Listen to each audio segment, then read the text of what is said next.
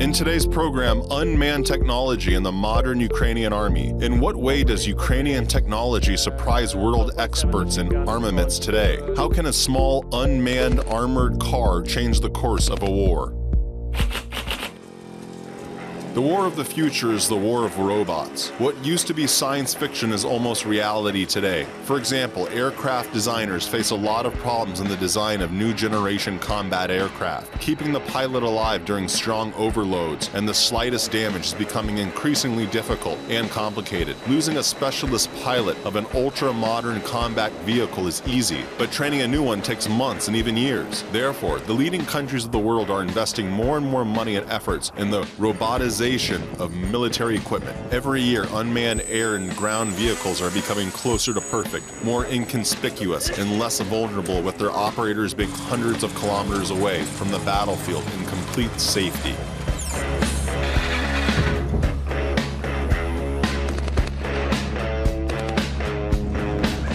In the beginning of 2014, Ukraine was a country with a practically non-existent armed forces. Most of the vehicles were obsolete from the Soviet era, and only a handful of peacekeepers who were in Iraq or the Congo at the beginning of the 2000s had real combat experience. But Russian aggression in Crimea and east of Ukraine forced our army to do the impossible, rebuild in a matter of several months. Today, 3 years later, Western specialists come to Ukraine not only to teach Ukrainian fighters military affairs, but also to learn from them and their experiences in modern land warfare. Meanwhile, the military-industrial complex of Ukraine began both modernizing obsolete military equipment and creating new vehicles based on the latest high-tech developments. One of the fruits of the technological breakthrough is the unmanned tactical multi-purpose vehicle called Phantom. The design of this amazing combat vehicle is the brainchild of a man who had never in his lifetime served in the army.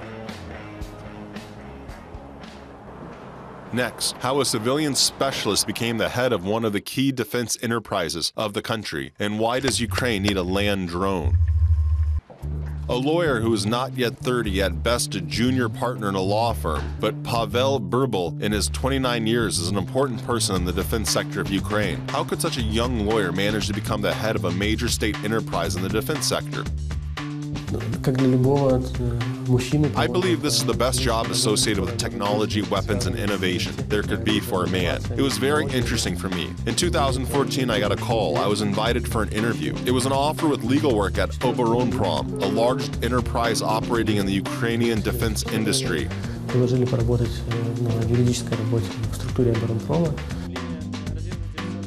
Since Pavel already had experience in international relations, he was soon offered to become director of the State Foreign Trade Enterprise. It exists since 1998 and deals with purchasing of military equipment for the Ukrainian army, as well as the sale of Ukrainian arms on the world market. Just the place for a talented manager. Pavlo in turned to where he immediately determined that the main asset of the national defense sector is people.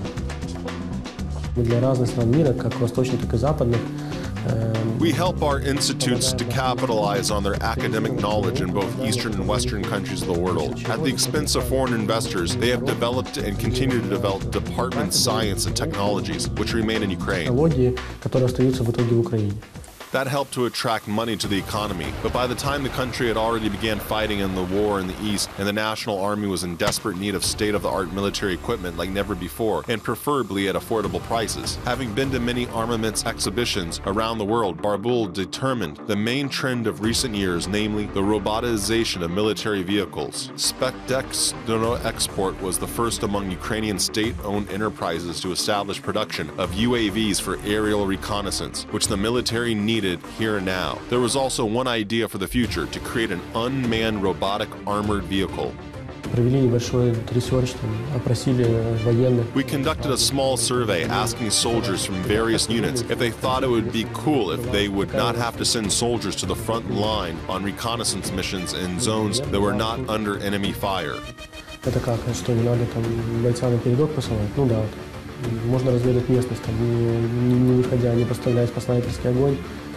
Unmanned land vehicles are being used today by the leading armies of the world, specifically those of the US, Israel, and some NATO countries. In the news and feature films, robot sappers are usually shown neutralizing dangerous objects.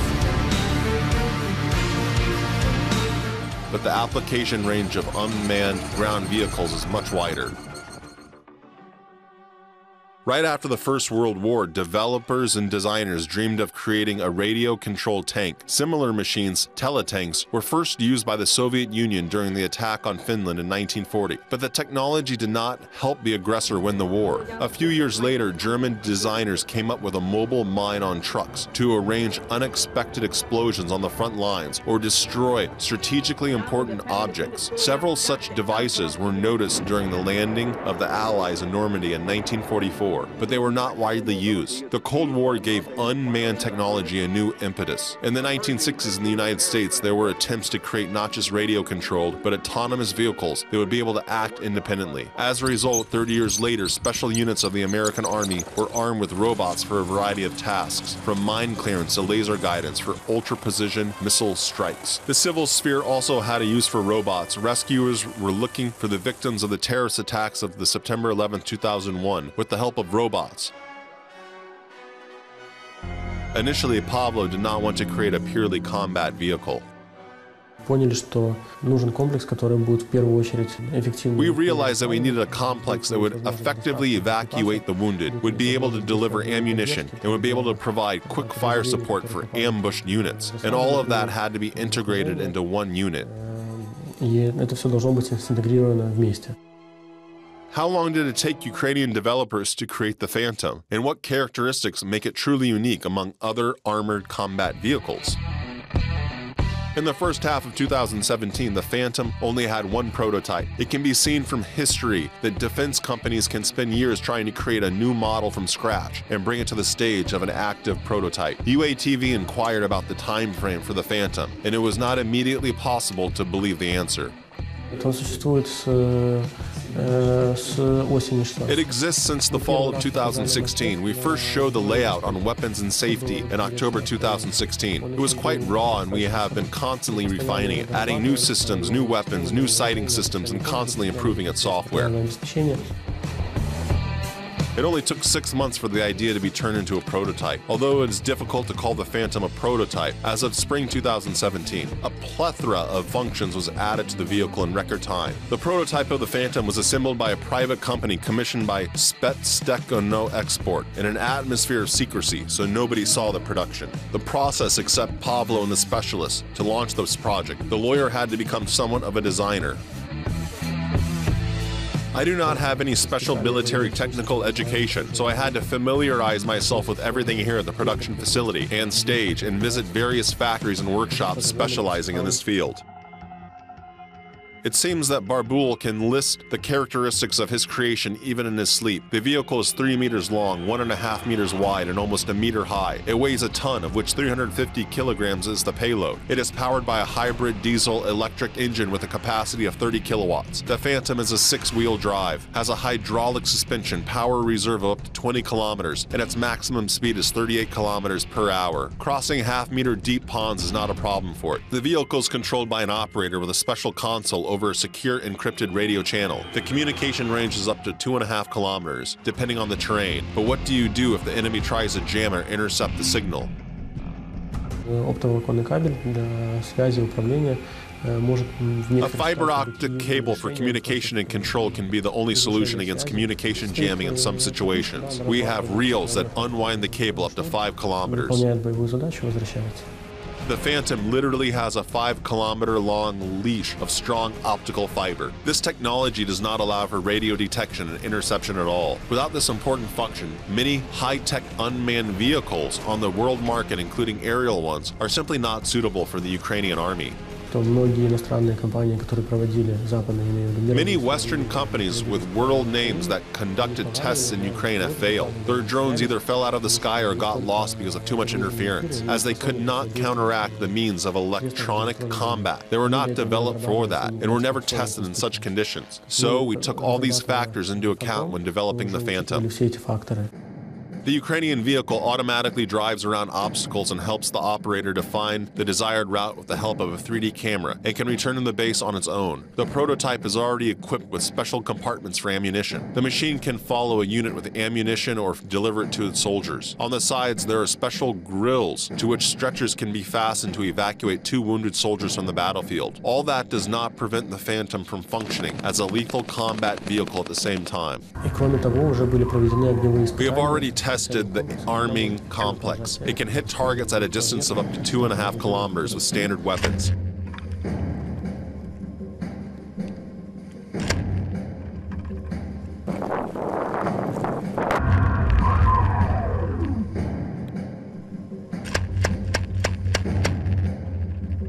In addition, we have already integrated anti-tank missiles, which we showed at the exhibition in Abu Dhabi.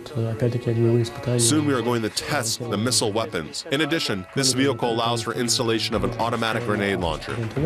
Equipment for laser guidance to hit targets with different weapons. According to the designers, in the end, the Phantom should act in conjunction with the drone and give the operator just a complete picture of the battlefield, but the ability to deliver unexpected high-precision hits. In a word, to play the role of a high-tech combat vehicle in the wars of the present and future. Even before the start of mass production, the Ukrainian Phantom attracted the interest of foreign customers from all over the world.